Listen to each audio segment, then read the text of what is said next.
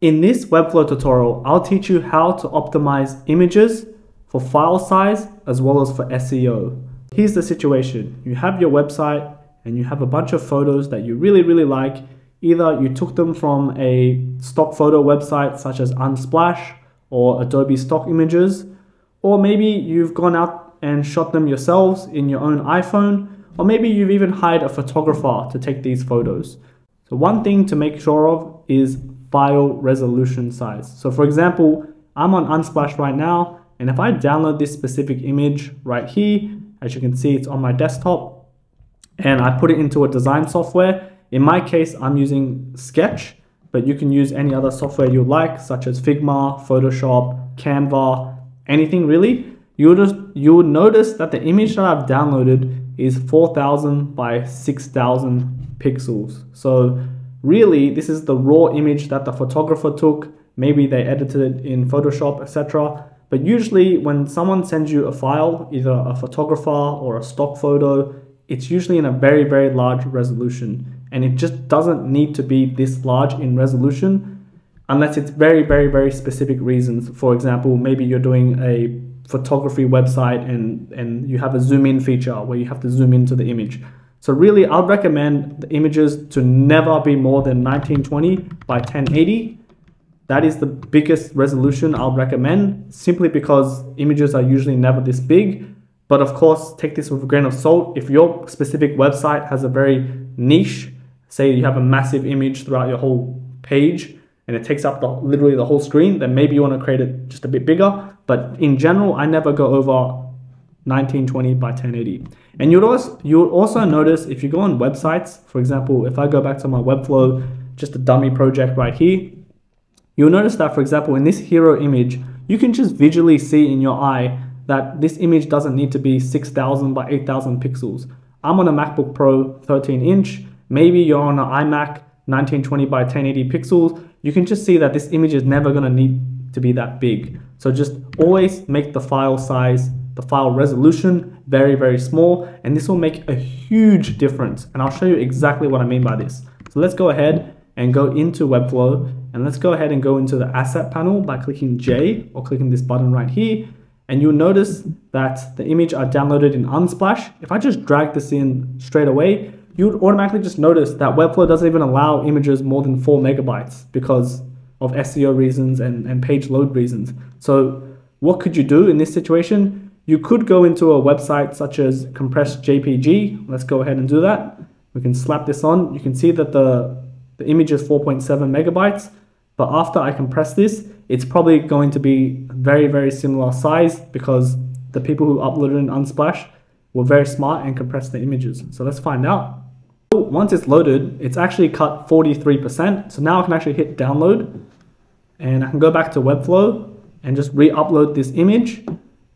And now it lets me add it because it's reduced it less than 4 megabytes. So let's go ahead and click onto the gear icon once it's finished uploading. And you can already tell it's very slow. So once that's done, we can go ahead and click onto this gear icon on the top right. And you'll notice that it's keeping the exact same resolution, 4,000 by 6,000. As I mentioned earlier, I think this is absurd. But you'll notice that the megabyte has been reduced from 4.8 megabytes to 2.67. But Webflow is still telling you that it's very large. So this is obviously going to affect page load speed.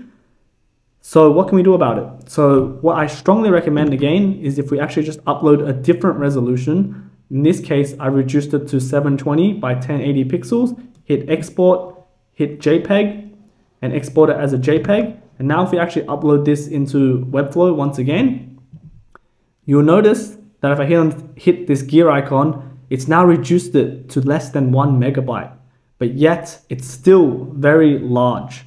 So what can we do about this now? So what we can do is we can go ahead and click onto this button right here that says expand asset panel. And we can go ahead and tick this specific image, and we can go ahead and tick multiple images if you would like. So for example, let's just say this image is 309 KB. This one is 172. Let's go ahead and tick these two as well. Then we can hit compress right here and hit compress again. And Webflow has this inbuilt feature where it can actually compress images into a format known as WebP, which is the gold standard of image file sizes.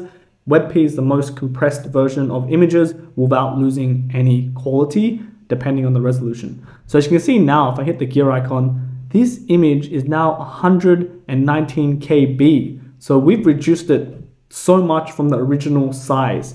And let's look at the other two images. This has been reduced to 9.9 KB from, I think it was 100. And this one has been reduced to 43 KB from, I believe it was around 300 KB. So you can see this is significantly reducing the image size as well as increasing page load speed. So you might be questioning yourself like, oh, but what about the quality? You know, can people see the difference? Let's go ahead and just put the quality side by side. And I'm just going to go ahead and just add the image right here and call it image test and give this a width of 100% and leave the height as auto. We'll go ahead and choose our image that we compressed to, I think it was 2 megabytes or 4 megabytes.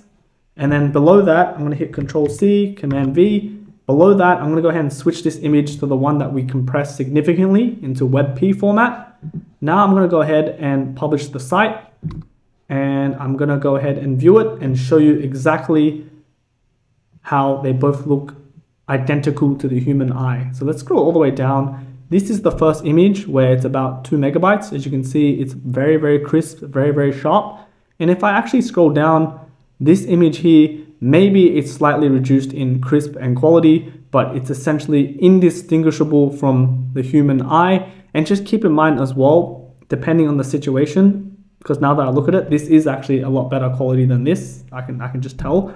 In most cases, and again, this is very unique to the section that you have, you won't have an image this big that takes up the whole screen, as I tried to allude to earlier. Really, these images will be placed in a very small box similar to this, where it would have a width of 100% and a fixed height of, let's just say, 480 pixels. And now if I replace this image with the high resolution one, and I'll just copy this exact same content, and I'll replace the bottom one with that low resolution WebP, and I hit publish. Let's take a look at the difference now.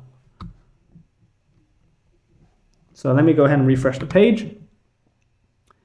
And what you'll notice at the very top, the top one is that very, very high resolution, high megabyte, very large file size. And the bottom one is a significantly low resolution and a compressed WebP image. And from this specific scenario, you can tell that there is absolutely no difference towards the human eye. So this is the power of making sure that you reduce the resolution size as well as compressing it to WebP. Let me go over a couple of other things. Whenever you upload an image to Webflow, you also want to make sure you click onto the gear icon.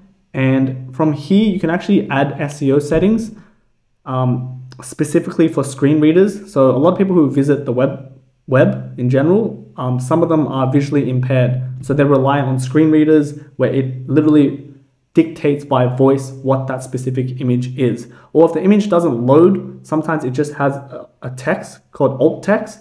And this is exactly how we add it. So right here in this descriptive field, we can go ahead and add a text that describes the image, which again benefits SEO specifically for screen readers and in case the image doesn't load. So we can go ahead and just give it something like forest road with forest background.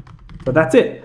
And you'll be also interested to note that there's another button called decorative. And usually decorative is for images that don't convey any meaning. For example, like a cross, like a pop-up with a cross, or just patterns or symbols that doesn't really mean anything. So just leave it to descriptive if it's a descriptive image. Otherwise, if it's like an icon or symbol, you can potentially use decorative. So make sure you do that. Thank you guys for watching. I hope you found this video helpful. If you did, please leave a like and a comment. And if you want more Webflow videos and design videos, make sure to subscribe and hit the bell notification. I'll be releasing new videos every week, and I'll see you guys there.